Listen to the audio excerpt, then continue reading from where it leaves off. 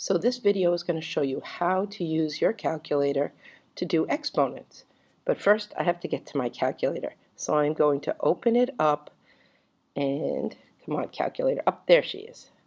And this is a very basic calculator. So to get to the function I need, I have to take my calculator, my whole iPhone, and turn it sideways. Up, there it is.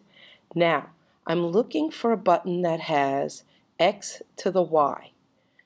So the base is x and the exponent is the y. So if I have a base of 7 and I press the x to the y button,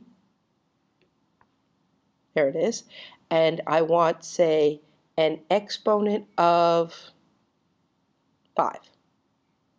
Then, once I press the equal sign, the calculator has in it 7 to the 5th power, and it gives me 16,807. So x to the y button is how you do exponents using your iPhone calculator.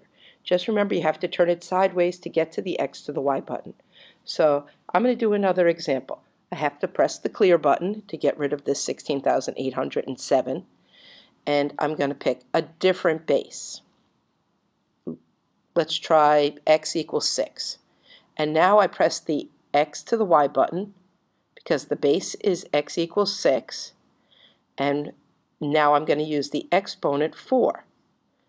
So the y is 4. X is the base 6, y is the exponent 4, and then when I press the equals button, ba-bam! Up, it doesn't give me an answer. I must have turned it off too soon. All right, well, you try that one.